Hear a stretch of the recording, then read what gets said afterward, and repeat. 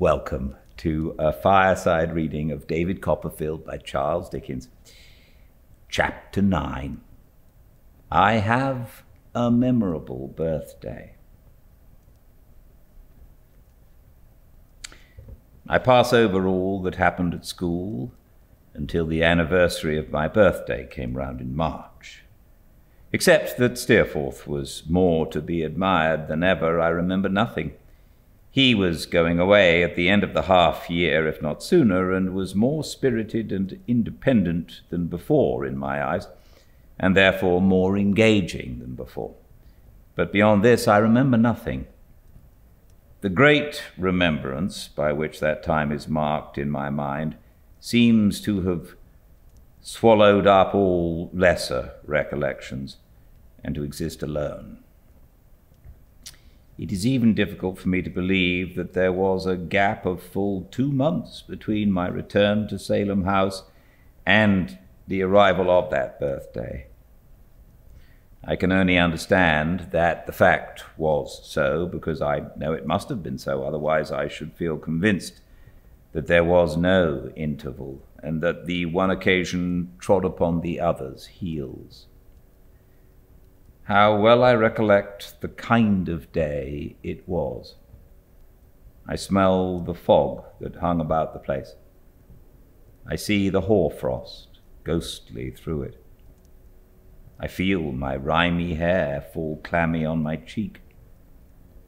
I look along the dim perspective of the schoolroom, with a sputtering candle here and there to light up the foggy morning, and the breath of the boys wreathing and smoking in the raw cold as they blow upon their fingers and tap their feet upon the floor. It was after breakfast, and we had been summoned in from the playground, when Mr. Sharp entered and said, "David Copperfield is to go into the parlour." I expected a hamper from Peggotty, and brightened at the order. Some of the boys about me put in their claim not to be forgotten in the distribution of the good things as I got out of my seat with great alacrity. "Don't hurry, David," said Mr. Sharp. "There's time enough, my boy. Don't hurry." I might have been surprised by the feeling tone in which he spoke if I had given it a thought, but I gave it none until afterwards. I hurried away to the parlour, and there I found Mr. Creakle sitting at his breakfast, with the cane and a newspaper before him, and Mrs. Creakle, with an opened letter in her hand, but no hamper. "David Copperfield," said Mrs. Creakle, leading me to a sofa and sitting down beside me. "I want to speak to you very particularly. I have something to tell you, my child." Mr. Creakle, at whom of course I looked, shook his head without looking at me and stopped up a sigh with a very large piece of buttered toast. "You are too young to know how the world changes every day," said Mrs. Creakle, "and how the people in it pass away. But we all have to learn it, David. Some of us when we are young, some of us when we are old, some of us at all times of our lives." I looked at her earnestly. "When you came away from home at the end of the vacation," said Mrs. Creakle after a pause, "were they all well?" After another pause, "Was your mamma well?" I trembled, without distinctly knowing why, and still looked at her earnestly, making no attempt to answer. "Because," said she, "I grieve to tell you that I hear this morning Your mamma is very ill. A mist rose between Mrs. Creakle and me, and her figure seemed to move in it for an instant. Then I felt the burning tears run down my face, and it was steady again. She is very dangerously ill, she added. I knew all now. She is dead.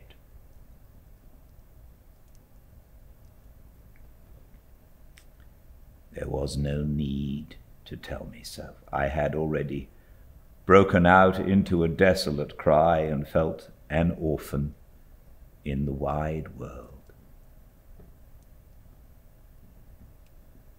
She was very kind to me. She kept me there all day and left me alone sometimes, and I cried and wore myself to sleep and awoke and cried again. When I could cry no more, I began to think, and then the oppression on my breast was heaviest, and my grief a dull pain that there was no ease for. And yet my thoughts were idle, not intent on the calamity that weighed upon my heart, but idly loitering near it. I thought of our house, shut up and hushed. I thought of the little baby, who, Mrs. Creakle said, had been pining away for some time, and who they believed would die too. I thought of my father's grave in the churchyard by our house, and of my mother lying there beneath the tree I knew so well. I stood upon a chair when I was left alone and looked into the glass to see how red my eyes were and how sorrowful my face. I considered after some hours were gone if my tears were really hard to flow now, as they seemed to be, when in connection with my loss it would affect me most to think of when I drew near home, for I was going home to the funeral. I am sensible of having felt that a dignity attached to me among the rest of the boys, and that I was important in my affliction. If ever child were stricken with sincere grief, I was. But I remember that this importance was a kind of satisfaction to me when I walked in the playground that afternoon while the boys were in school, when I saw them glancing at me out of the windows as they went up to their classes. I felt distinguished and looked more melancholy and walked slower. When school was over and they came out and spoke to me, I felt it rather good in myself not to be proud to any of them and to take exactly the same notice of them all as before. I was to go home next night, not by the mail, but by the heavy night coach, which was called the Farmer, and was principally used by country people travelling short, intermediate distances upon the road. We had no story-telling that evening, and Traddles insisted on lending me his pillow. I don't know what good he thought it would do me, for I had one of my own, but it was all he had to lend, poor fellow, except a sheet of letter paper full of skeletons, and he gave me that at parting as a soother of my sorrows and a contribution to my peace of mind. I left Salem House upon the morrow afternoon. I little thought then that I left it never to return. We travelled very slowly all night and did not get into Yarmouth before 9 or 10 o'clock in the morning. I looked out for Mr. Barkis, but he was not there, and instead of him, a fat, short-winded, merry-looking little old man in black, with rusty little bunches of ribbons at the knees of his breeches, black stockings, and a broad-brimmed hat, came puffing up to the coach window and said, "Master Copperfield?" "Yes, sir." "Will you come with me, young sir, if you please?" he said. opening the door, "and I shall have the pleasure of taking you home." I put my hand in his, wondering who he was, and we walked away to a shop in a narrow street, on which was written, "Omer, draper, tailor, haberdasher, funeral, furnisher, etc." It was a close and stifling little shop, full of all sorts of clothing, made and unmade, including one window full of beaver hats and bonnets. We went into a little back parlour behind the shop, where we found 3 young women at work on a quantity of black materials, which were heaped upon the table, and little bits and cuttings of which were littered all over the floor. There was a good fire in the room, and a breathless smell of warm black crepe. I did not know what the smell was then, but I know now. The 3 young women, who appeared to be very industrious and comfortable, raised their heads to look at me, and then went on with their work, stitch, stitch, stitch. At the same time, there came from a workshop across a little yard outside the window a regular sound of hammering that kept a kind of tune. Rat, tat, tat, rat, tat, tat, rat, tat, tat, without any variation. "Well," said my conductor to one of the 3 young women, "how do you get on, Minnie?" "We shall be ready by the trying on time," she replied gaily, without looking up. "Don't you be afraid, father." Mr. Omer took off his broad-brimmed hat and sat down and panted. He was so fat that he was obliged to pant some time before he could say, "Whew, that's right." "Father," said Minnie playfully, "what a porpoise you do grow."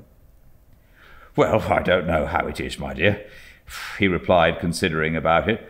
"I am rather so." "You are such a comfortable man, you see," said Minnie. "You take things so easy."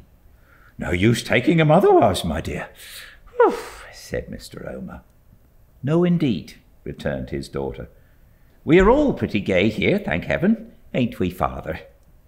"I hope so, my dear," said Mr. Omer. "As I've got my breath now, I think I'll measure this young scholar. Would you walk into the shop, please, Master Copperfield?" I preceded Mr. Omer in compliance with his request, and after showing me a roll of cloth which he said was extra super and too good mourning for anything short of parents, he took my various dimensions and put them down in a book. While he was recording them, he called my attention to his stock in trade and to certain fashions which he said had just come up, and to certain other fashions which he said had just gone out. "And by that sort of thing we very often lose a little mint of money," said Mr. Omer. "But fashions are like human beings. They come in, nobody knows when, why, or how, and they go out, nobody knows when, why, or how. Everything is like life, in my opinion, if you look at it in that point of view." I was too sorrowful to discuss the question, which would possibly have been beyond me under any circumstances, and Mr. Omer took me back into the parlour, breathing with some difficulty on the way. He then called down a little breakneck range of steps behind a door, "Bring up that tea and bread and butter," which, after some time, during which I sat looking about me and thinking and listening to the stitching in the room and the tune that was being hammered across the yard, appeared on a tray and turned out to be for me. "I've been acquainted with you," said Mr. Omer, after watching me for some minutes, during which I had not made much impression on the breakfast, for the black things destroyed my appetite. "I have been acquainted with you a long time, my young friend." "Have you, sir?" "All your life," said Mr. Omer. "I may say before it. I knew your father before you." He was 5'9½", and he lays in 25 foot of ground. Rat, tat, tat, rat, tat, tat, rat, tat, tat, across the yard. He lays in 25 foot of ground. If he lays in a fraction, said Mr. Omer pleasantly. It was either his request or her direction, I forget which. Do you know how is my little brother, sir? I inquired. Mr. Omer shook his head. Rat, tat, tat, rat, tat, tat, rat, tat, tat. He is in his mother's arms, said he. Oh, poor little fellow. Is he dead? Don't mind it more than you can help, said Mr. Omer. Yes, the baby's dead. My wounds broke out afresh at this intelligence. I left the scarcely tasted breakfast and went and rested my head on another table in the corner of the little room, which Minnie hastily cleared, lest I should spot the morning that was lying there with my tears. She was a pretty, good-natured girl, and put my hair away from my eyes with a soft, kind touch. But she was very cheerful at having nearly finished her work and being in good time, and was so different from me. Presently the tune left off, and a good-looking young fellow came across the yard into the room. He had a hammer in his hand, and his mouth was full of little nails, which he obliged to take out before he could speak. Well, Joram, said Mr. Omer, how did you get on? All right, said Joram. Done, sir. Minnie coloured a little, and the other two girls smiled at one another. What? You were at it by candlelight last night when I was at the club, then, were you? Said Mr. Omer, shutting up one eye. Yes, said Joram. As you said, we could make a little trip of it and go over together if it was done, Minnie and me. And you? Oh, I thought you were going to leave me out altogether, said Mr. Omer, laughing till he coughed. As you was so good as to say that, resumed the young man, why, I turned to with a will, you see. Will you give me your opinion of it? I will, said Mr. Omer, rising. My dear? And he stopped and turned to me. Would you like to see your... No, father, Minnie interposed. I thought it might be agreeable, my dear, said Mr. Omer. But perhaps you're right. I can't say how I knew it was my dear, dear mother's coffin that they went to look at.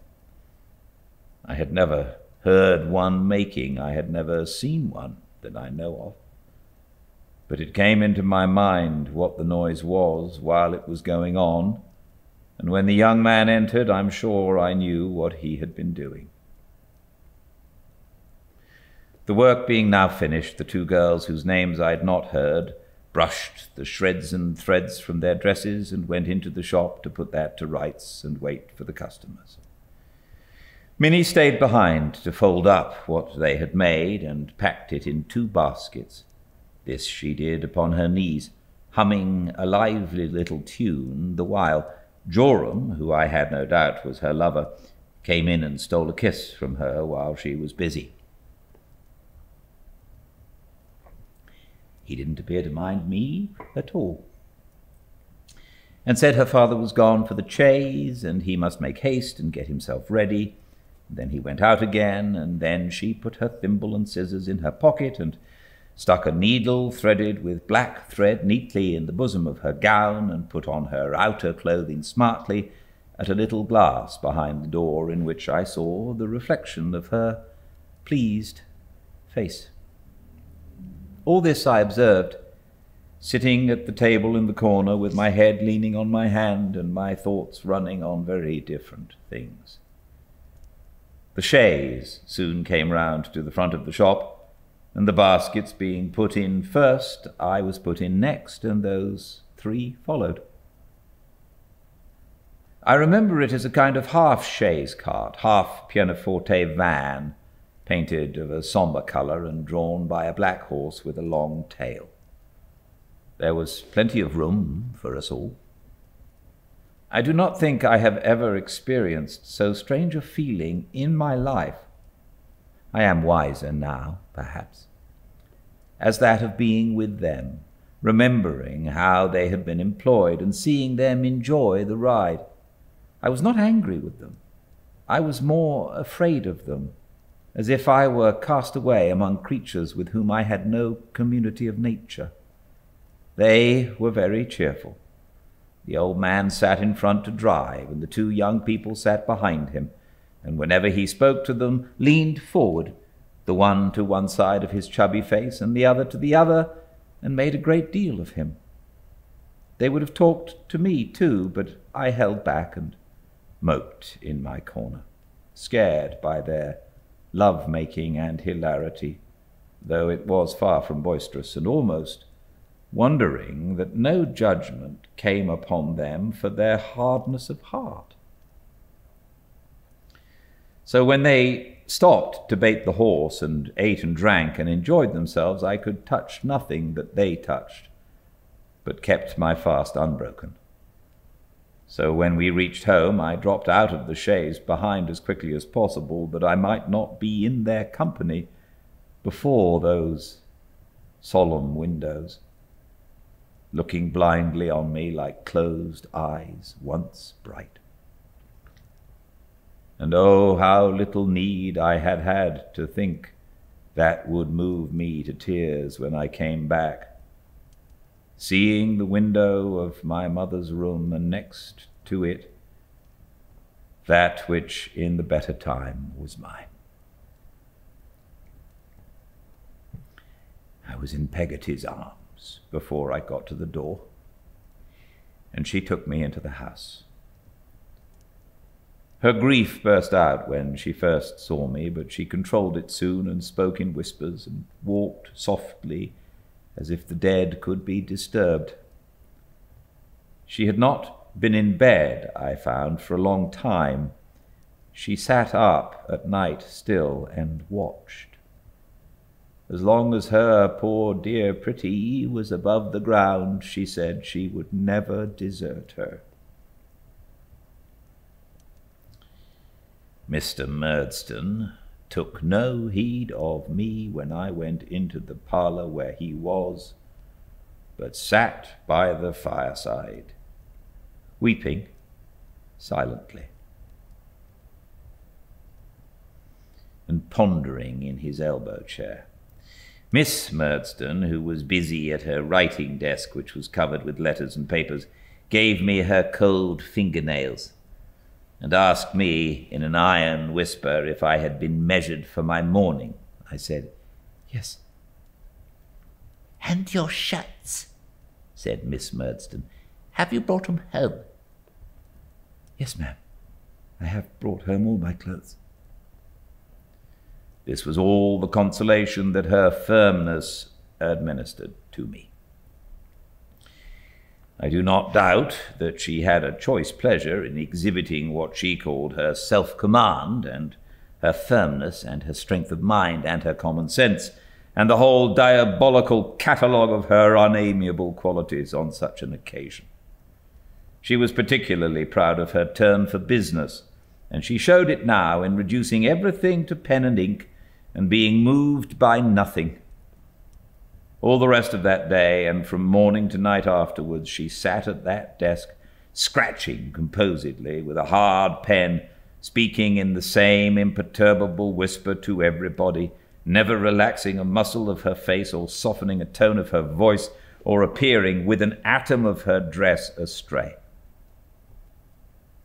Her brother took a book sometimes, but never read it that I saw. He would open it and look at it as if he were reading, but would remain for a whole hour without turning the leaf, and then put it down and walk to and fro in the room. I used to sit with folded hands watching him and counting his footsteps hour after hour. He very seldom spoke to her and never to me. He seemed to be the only restless thing, except the clocks, in the whole motionless house. In these days before the funeral, I saw but little of Peggotty, except that in passing up or downstairs I always found her close to the room where my mother and her baby lay, and except that she came to me every night and sat by my bed head while I went to sleep. A day or two before the burial, I think it was a day or two before, but I'm conscious of confusion in my mind about that heavy time with nothing to mark its progress, she took me into the room. I only recollect that underneath some white covering on the bed, with a beautiful cleanliness and freshness all around it, there seemed to me to lie embodied the solemn stillness that was in the house, and that when she would have turned the cover gently back, I cried, "Oh no, oh no," and held her hand. If the funeral had been yesterday, I would not recollect it better. The very air of the best parlour when I went in at the door, the bright condition of the fire, the shining of the wine in the decanters, the patterns of the glasses and plates, the faint sweet smell of cake, the odour of Miss Murdstone's dress and our black clothes. Mr. Chillip is in the room and comes to speak to me. "And how is Master David?" he says, kindly. I cannot tell him very well.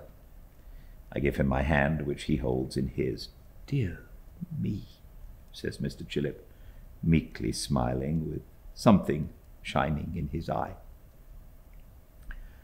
"Our little friends grow up around us. They grow out of our knowledge. Ma'am." This is to Miss Murdstone, who makes no reply. "There is great improvement here, ma'am," says Mr. Chillip. Miss Murdstone merely answers with a frown and a formal bend. Mr. Chillip, discomfited, goes into a corner, keeping me with him, and opens his mouth no more. I remark this because I remark everything that happens, not because I care about myself, or have done since I came home. And now the bell begins to sound, and Mr. Omer and another come to make us ready. As Peggotty was wont to tell me long ago, the followers of my father to the same grave were made ready in the same room. There are Mr. Murdstone, our neighbour, Mr. Graper, Mr. Chillip, and I. When we go out to the door, the bearers and their load are in the garden, and they move before us down the path, and past the elms, and through the gate, and into the churchyard, where I have so often heard the birds sing on a summer morning. We stand around the grave. The day seems different to me from every other day, and the light not of the same colour, of a sadder colour. Now there is a solemn hush, which we have brought from home, with what is resting in the mould. And while we stand bareheaded, I hear the voice of the clergyman sounding remote in the open air, and yet distinct and plain, saying, "I am the resurrection and the life, saith the Lord." Then I hear sobs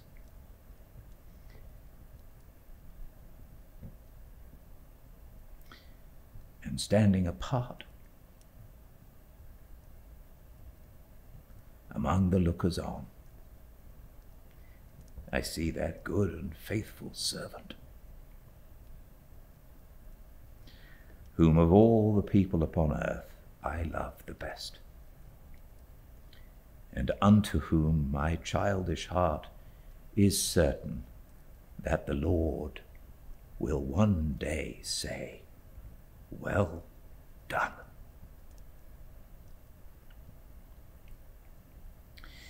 There are many faces that I know among the little crowd, faces that I knew in church when mine was always wandering there, faces that first saw my mother when she came to the village in her youthful bloom. I do not mind them, I mind nothing but my grief, and yet I see and know them all, and even in the background far away see Minnie looking on, and her eye glancing on her sweetheart, who is near me. It is over, and the earth is filled in, and we turn to come away.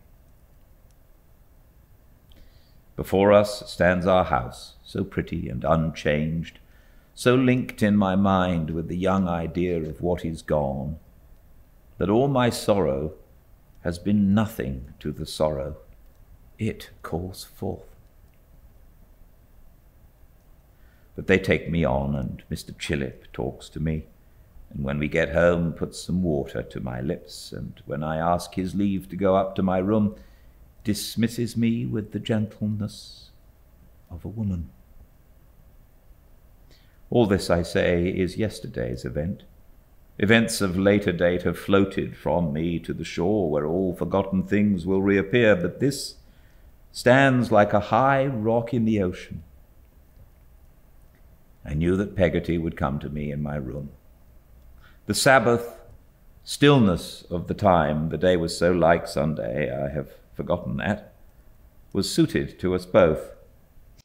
She sat down by my side upon my little bed, and holding my hand and sometimes putting it to her lips, and sometimes smoothing it with hers as she might have comforted my little brother, told me in her way all that she had to tell concerning what had happened. "She was never well," said Peggotty, "for a long time. She was uncertain in her mind and not happy. When her baby was born, I thought at first she would get better, but she was more delicate and sunk a little every day. She used to like to sit alone before her baby came, and then she cried, but afterwards she used to sing to it so soft that I once thought when I heard her it was like a voice up in the air that was rising away. I think she got to be more timid and more frightened-like of late, and that a hard word was like a blow to her. But she was always the same to me. She never changed to her foolish Peggotty, didn't she, my sweet little girl?" Here Peggotty stopped and softly beat upon my hand a little while. "The last time that I saw her like her own self was the night when you came home, my dear. The day you went away, she said to me, 'I shall never see my pretty darling again. Something tells me so, that tells the truth. I know.' She tried to hold up after that, and many a time when they told her she was thoughtless and light-hearted, made believe to be so, but it was all a bygone then. She never told her husband what she told me. She was afraid of saying it to anybody else, till one night, a little more than a week before it happened, when she said to him, 'My dear, I think I am dying. It's off my mind now, Peggotty,' she told me when I laid her in her bed that night. 'He will believe it more and more, poor fellow, every day, for a few days to come, and then it will be past. I am very tired. If this is sleep, sit by me while I sleep. Don't leave me. God bless both my children. God protect and keep my fatherless boy." "I never left her afterwards," said Peggotty. "She often talked to them two downstairs, for she loved them. She couldn't bear not to love anyone who was about her, but when they went away from her bedside, she always turned to me as if there was rest where Peggotty was, and never fell asleep in any other way. On the last night in the evening, she kissed me and said, 'If my baby should die too, Peggotty, please let them lay him in my arms and bury us together.' It was done, for the poor lamb lived but a day beyond her. 'Let my dearest boy go with us to our resting place,' she said, 'and tell him that his mother, when she lay here, blessed him not once but 1,000 times. Another silence followed, this and another gentle beating of my hand. "It was pretty far in the night," said Peggotty, "when she asked me for some drink, and when she'd taken it, gave me such a patient smile, the dear. So beautiful. Daybreak had come, and the sun was rising, when she said to me, 'How kind and considerate Mr. Copperfield had always been to her, and how he had borne with her, and told her when she doubted herself that a loving heart was better and stronger than wisdom, and that he was a happy man in hers.' 'Peggotty, my dear,' she said then, 'put me nearer to you,' for she was very weak. 'Lay your good arm underneath my neck,' she said, 'and turn me to you, for your face is going far off, and I want it to be near.' I put it as she asked, and oh, Davy, the time had come when my first parting words to you were true, when she was glad to lay her poor head on her stupid, cross old Peggotty's arm, and she died, like a child that had gone to sleep." Thus ended Peggotty's narration. From the moment of my knowing of the death of my mother, the idea of her as she had been of late had vanished from me.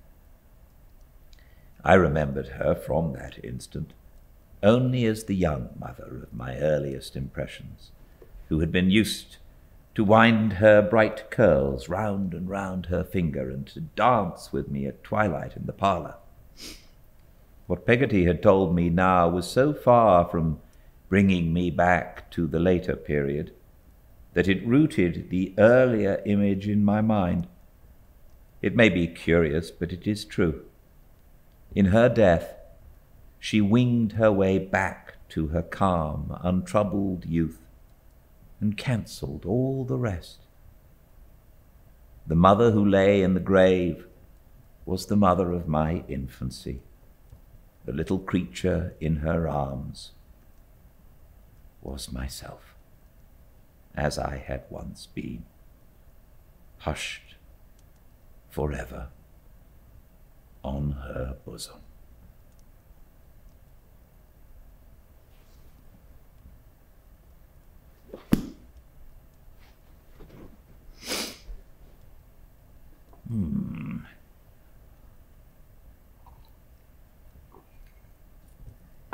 Well, it's quite a tough book, but it is awfully beautiful, and I hope you're enjoying it.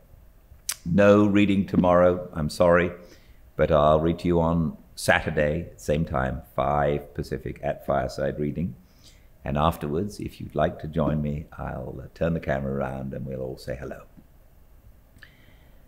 All the chapters I put up onto the YouTube channel, Fireside Reading. Please check that out if you'd like. And until I see you all the day after tomorrow, please stay very well. Good night.